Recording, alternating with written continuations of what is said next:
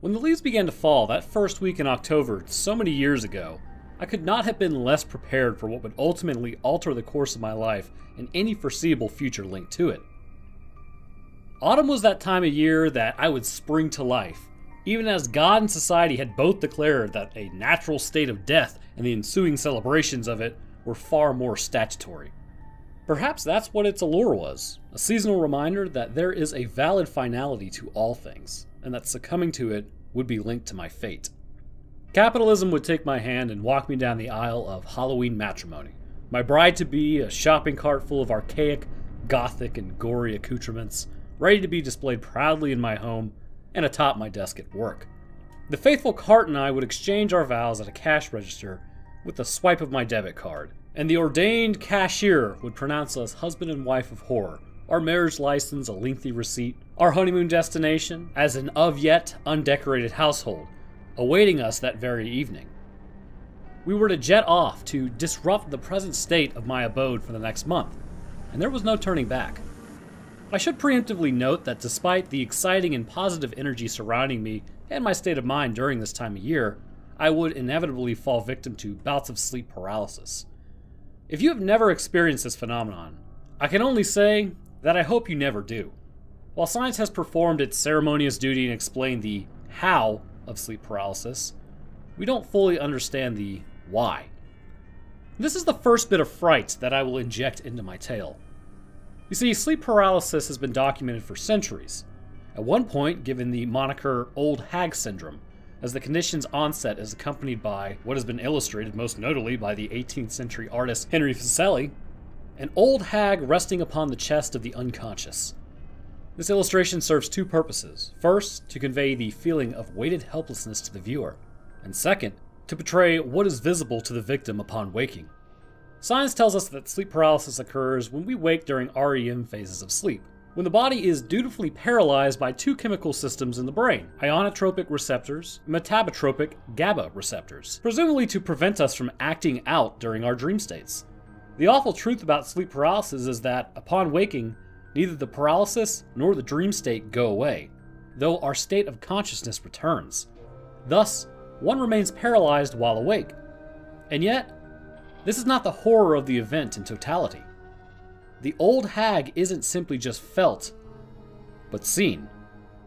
This can occur in several different ways. Shadows darting across the walls and ceiling, a figure lying next to you, or even sitting atop your motionless body. Perhaps even heard with scratching nails or chittering, whispering voices. It is dark by every definition. There, you see, terror in being unable to move, to tell the malevolent figure to get away, to scream for help when you can see a figure sitting in your dark corner of your bedroom. A shadow upon shadows. You believe you're going to die, and you can't even fight back. It is in this spirit that I push play and resume my tale. The drive home was pleasant that night, a series of twists and turns westward through the country hills of central Texas, where one wouldn't expect that beautiful turning leaves are visible hanging from near skeletal branches of oak trees. The backdrop of this particular night illuminated by snaking tendrils of the Colorado River, and a wondrously naked pale moon ornamenting a cloudless night sky. While cruising the hills, I enjoyed keeping the windows rolled down, so that 10-degree changes in temperature variation rushed against my skin as the hills dipped and swayed and rose higher and higher, taking me away from the city light pollution and towards rural solitude. I parked my car in the severely inclined driveway, securing its position with the emergency brake, and then grabbed my bags of Halloween decor and strolled up to my front door. My keys jangled against the stillness of the night, complementing the soft, crinkling sound of overstuffed plastic bags hanging from my fingers and forearms as I unlocked the front door to my residence, stepped across the threshold, and spotted the perfect resting place for my loot. My home sat within a semi-isolated area of about a 2-acre plot, elevated slightly upon one of those aforementioned hills, and while there were neighbors scattered about in every direction, and homes similar to mine dotting the usually green landscape, I remained otherwise unbothered. The location made for a fantastic party spot, and my annual Halloween bash, that year, was sure to edge out the previous one. I turned back and glanced outside. A streetlight was visible about a half-mile away, casting its orange glow upon nature's shroud. A various fauna could be heard traveling and conversing through the still night air. I closed my door, bolted both locks, and made my way into the kitchen for a very late dinner. The microwave on the clock showed 1:52 p.m., but that wasn't right. I had never set the time after all my electronics were victimized by a power surge at the hands of a furious Central Texas storm just a few nights prior. I pulled my phone from my right pocket. 10:13 p.m. Dinner, then bed. I needed to get some sleep. I don't actually recall falling asleep that night, but this is where my personal nightmare began. Rasps. Scratches. It was a series of sounds that woke me from slumber and forced me to ask myself in the moment, am I really awake? I intended to sit up, but immediately found that this was not possible. My arms would not move, and when I attempted to turn my head to glance down at them to investigate why, I found that was not possible too. I was flat on my back, staring at the ceiling, my fan gently spinning, circulating air as one would expect, and producing the soft, rhythmic hum of the motor turning and the blades slicing through space. Fingernails, whispers, and chittering. Panic began to set in, a sinking feeling as I attempted to roll over, but again found that I could not. The fingernails lightly scratched my pillow just behind the right side of my head, but I couldn't budge. A voice, a whisper laced with venom, spoke in sentences, in the certain way that incantations are crafted, but in a language that could not be discerned. Out of the corner of my eye, a shadow emerged, a slow, malicious figure that darted quite suddenly across the ceiling and settled in the far corner of my bedroom. I could only watch and listen. It was here that my body snapped back into action. Perhaps it was a perceived applied force of the intended motion that caused my left arm to swing about as I sat up quickly, drenched in cold sweat, and heaving a breath from my lungs faster than I could take back in. I looked to the corner and saw nothing. Emptiness. And yet I was not alone. A sudden break in the light of my bedroom window caused me to cast my gaze in that direction, and a face stared back. My breath caught in my lungs and I swung my legs over the opposite side of the bed. The face stared back, unyielding and unwavering in its silent visage with abyssal eyes. Just as suddenly, it was gone. I won't bore you with the details of the rest of the night. It was sleepless. Sleep paralysis was not unknown to me by this point in my life, but experiences had never been so profound.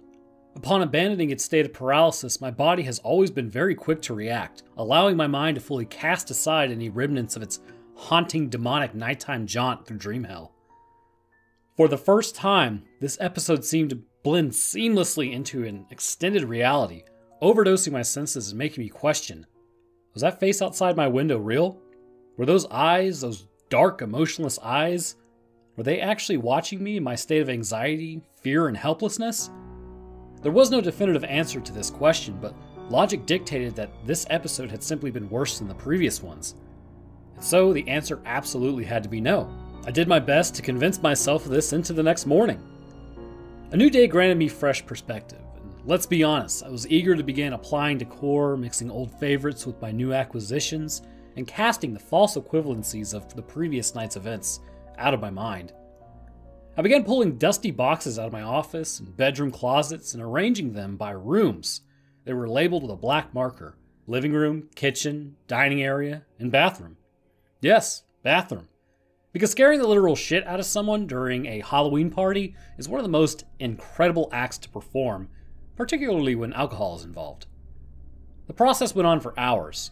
A box was opened, its contents spread before me for further categorization and distribution.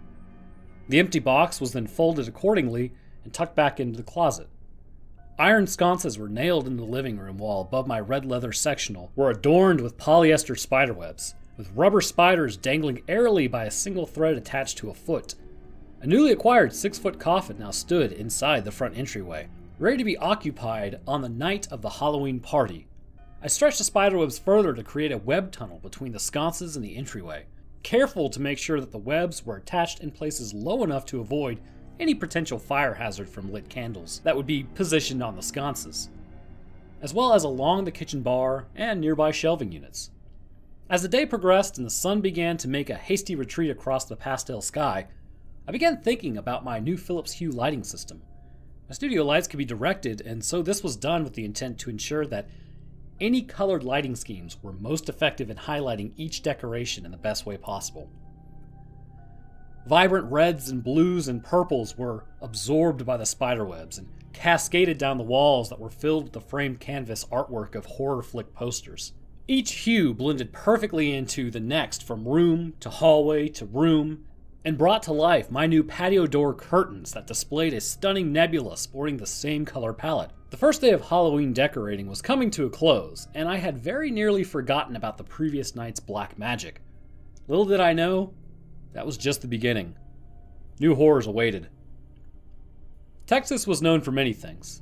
Its ego in all things, biggerin', its live music and entertainment capitals, its military bases, its professional sports teams, and for menial attractions like the Marfa Lights. Over 100 years, the Marfa Lights have been documented by locals and tourists alike, but a logical explanation or deduction of their existence was never validated.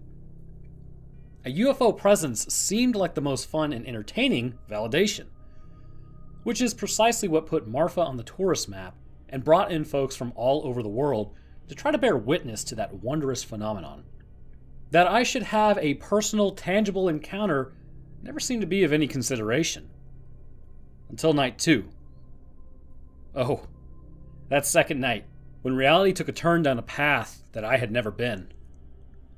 A little after 11 p.m., I crept into my bedroom, ready to pass out from a combination of the previous night's events and the day's decorating mixed in with the typical household chores like laundry and dishes. It had been a fantastic Saturday, all things considered, and Sunday looked like a great way to wrap up the first October weekend.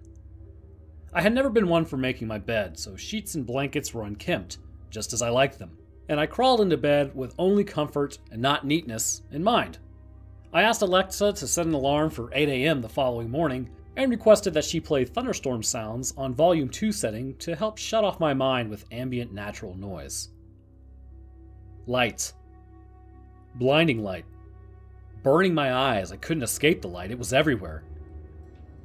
I woke to the above, and while I found that I could not move freely this time, the brightness of the light washing over my bedroom prevented me from identifying its source. The hairs on the back of my neck and on my arms began to tingle, as I felt each rise up and brush up against one another as it exposed a heavy amount of static electricity. A gentle hum resounded through the whitewashed room, adding to its unnatural sensory audit and constructing another layer of confusion in my mind. My torso felt tight, and as I sat up and jumped to my feet, I discovered that my legs were light and airy, no longer constrained by gravitational conventions. The window. I rushed towards a blazing portal to the outside world and tried to glance upward through squinted eyes and cupped hands to no avail. Despite my efforts, no source of this debilitating radiance could be identified. My anxiety and my rate of breathing both increased in a correlating fashion, almost combating the physical weightlessness I felt by dropping an emotional giant atop my shoulders. With only slight hesitation, I emerged from my trance and doubled back to my bed, shaking from the insanity that I had found myself a part of, terror in my bones and madness crawling across my skin. I felt like a child as I curled up under my sheets and blanket, burying my head in an attempt to shield myself from the intensity beyond. The humming stopped. I felt heavier. My hair follicles no longer tingled, and my hair settled back into place. Rasps. Scratches. No, this couldn't be. From one horror to the next, my mind was nearly at a breaking point. Back-to-back nights, I had suffered at the hands of unexplainable circumstances. One set, shrouded in darkness, the other masked behind blinding radiance. Yet the fingernails began clawing, and the chittering voices in that indiscernible tongue began chanting. And I, my grip on reality, began to peel away, as if being dismantled by those terrible fingernails themselves. This time there was no accompanying paralysis. There was no wakeful dreams. There was no previous state of consciousness to fall back on as the causation of dreamscape projections into reality. Hours passed, the sounds never ceasing. I could not bring myself to stay under those blankets for the duration of the night, waiting for the sounds to end and the shadows to succumb to the first rays of a new day's light. I was rigid on my bed, frozen in that horizontal position with my head propped up in my pillow. chasing that awful shadow around my room until it settled in the very same corner and waited. The darkness of night began to fade. From pitch black to dark gray, light gray to early morning blue, the Sunday morning sky outside washed away the lingering nightmare, seemingly imprisoned in my bedroom. But my own personal prison remained. To prevent my mind from shattering, I felt like I had to get up and proceed with the day's agenda. The idea of breakfast was just an idea. I could not bring myself to eat, as I truly felt as though consuming anything at all, as consumed as I was, would result in vomiting it all right back up. A cold glass of water was the best I could muster, and from there, a morning pour of Glenfiddich 18-year-old Scotch. Neat, with 2 milliliters of water added by precision from an eyedropper to release the oak notes. I entered into this arrangement hoping that hydration and a bit of alcohol might calm my mind and relax my nerves. But my manic act of decorating my home for that damn Halloween party decidedly dissuaded any relief from other means.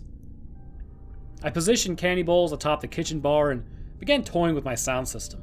Wireless speakers were the new addition this year, so finding that perfect placement to maximize the sound performance was top priority. After scouting out locations and rearranging a few smaller pieces of furniture ever so slightly, the speakers were positioned, and the first sound test produced haunting organ music that thickened the atmosphere with solemn excitement. Bass and treble were nearly enough to vibrate the previous night's events out of my thoughts. Not quite. Not quite. The day progressed, and still I could not find a desire to introduce calories into my body. Sustenance was not priority, as my Halloween party was all that I could think about that even remotely offered relief from the madness of the last 2 nights. Night 3 quickly approached. Time passed in a flurry and slowed to a standstill, minute by minute, hour by hour, until darkness swept across the hill country, trailing a swath of amber light, still granting a stage to those beautifully haggard autumn oaks. I sat in the living room, planted firmly in my trusty, comfortable armchair, admiring my day's work and glancing occasionally at the television.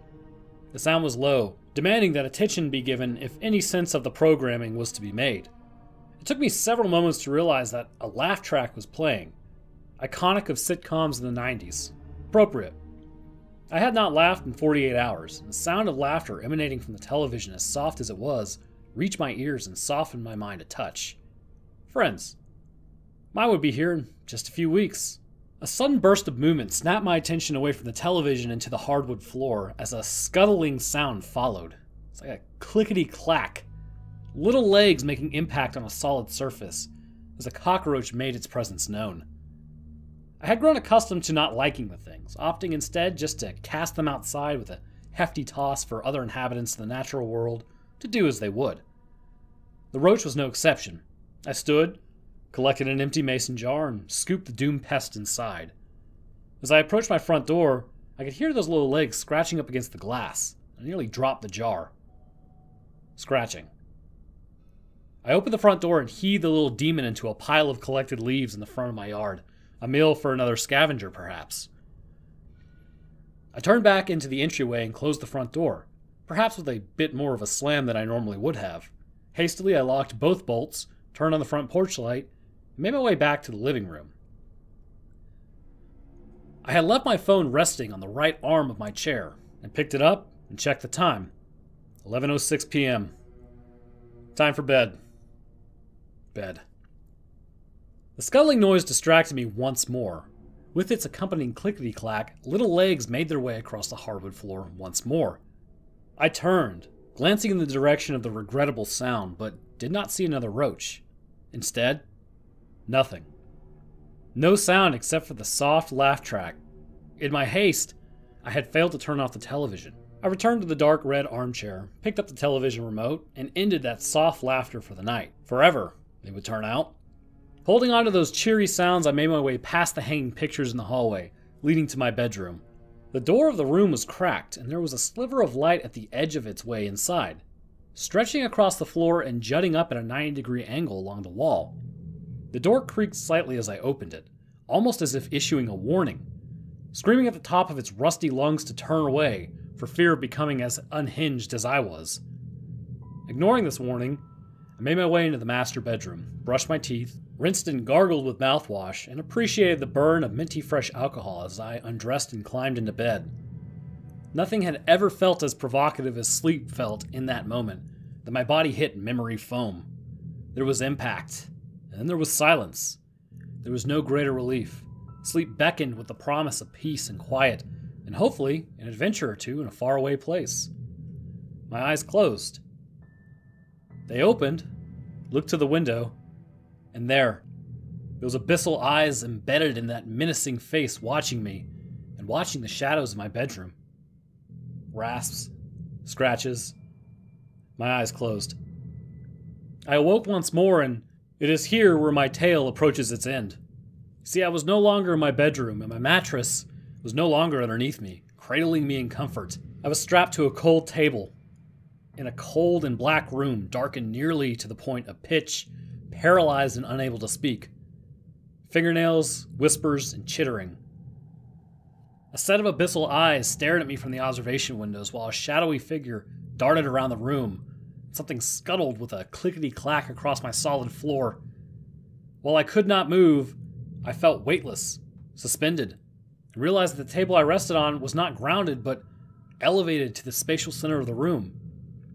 In the middle of the night, I had been transported to where? I didn't know. Perhaps I never would. How long I had been in this place, I did not know.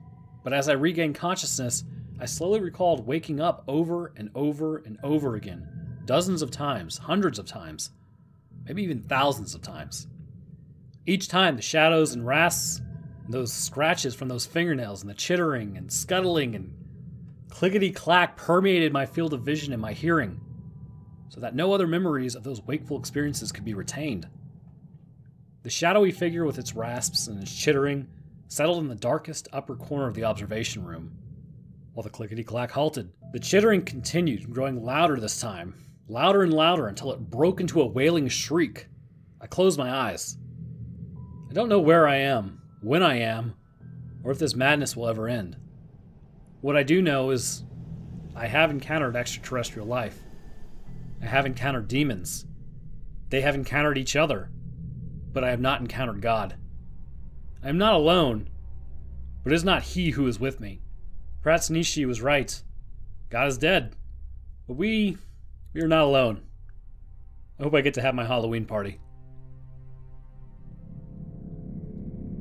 Alright, well, I want to thank you guys for watching. I read some, basically, ideas about doing like a breakdown of the story after the fact. I don't know if I'm going to do that or not. I like to read stories, but picking them apart, not really too much my thing. But I appreciate you guys watching nonetheless. I will, people didn't like the scream in the last video. I don't know. I thought it kind of added something, but maybe it didn't. Who knows? Anyways, like I said, thanks for watching, guys. I really do appreciate it. Like if you like too. Subbing is a good way to stay up to date on when I post if you found this channel by random. And I will see y'all in the next one.